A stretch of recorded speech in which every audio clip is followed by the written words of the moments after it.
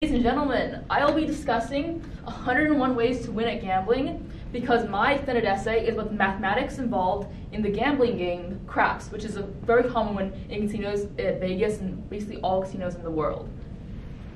So about craps, it's a game that's basically played with dice. You throw the dice on the board and then you see if the results of the dice match with the winning combinations of each type of bet. And there's like many different types of bets that have different combinations to win and different probabilities of winning. And they're basically two types. The single roll bets, but basically you roll the dice once, and then you can see, do I win money or do I lose money? But then the multi-roll bets that take an infinite number of rolls basically, but the probability states that most of the time they do not take an infinite number of rolls to win or lose. So these are all the bets that I did in my essay, but I only have 7 minutes, so I can't do all of them. So I'm going to do the first of each of these just to show how the math works for each of them. So for the snake eyes bet, this is the bet when you roll the dice, you think that I get 30-to-1 payout if the dice both land on 1. Since there are 6 faces in each die, there are 6 times 6 possibilities for the outcomes, 36. So if you lose 1 every single time both don't have 1 on the die, you lose that 30 times. Never mind. You can do that 35 out of 36 times because only 1 time will you get 1 and 1. So you lose n that many times, and then the 1 out of 36 chance that you get both ones, you make 30 n. N is basically the amount of money you're just going to bet every single time.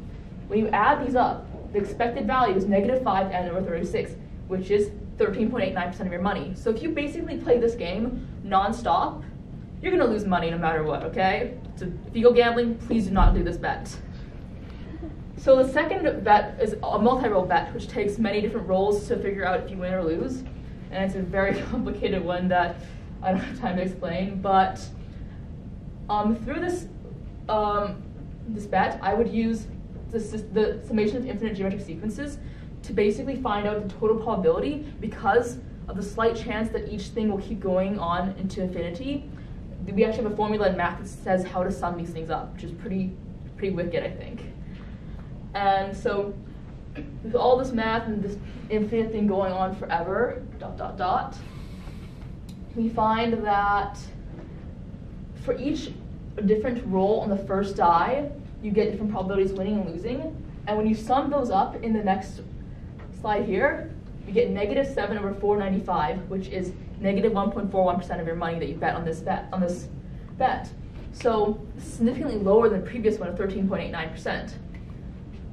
But in conclusion of this, looking at all of these bets that I did in my essay, they all say you lose money, except for these two over here, the pass line odds and don't pass line odds. But here's the tricky part. These bets can only be made in conjunction with these ones. So no matter what bet you make in craps, you are going to expect to lose money. Just saying. It's only logical because the casino has to make money themselves, but you're going to lose money. Well, that's the theoretical probability, but there's something called experimental probability. So like when you flip a coin and you get 3 heads in a row, what do you think is going to be the next side that gets flipped? Can I get some hands? Heads. Heads? I got heads. Heads. How do you think it's going to be heads again? Yes. Anybody think tails is going to be the one that's flipped next? That's the gambler's fallacy right there, Jesse. It's basically, since it's an independent event, each time you're still going to lose money. So I'm rambling, but the fact is that whenever you play a game in a casino, they actually already calculated the perfect amount of money that you win once in a while and you lose it the next round to get you to be addicted. So the fact is that some players will win because of experimental probability versus theoretical, but on average, people are going to lose. So please do not go to the casino. Thank you very much. Thank you.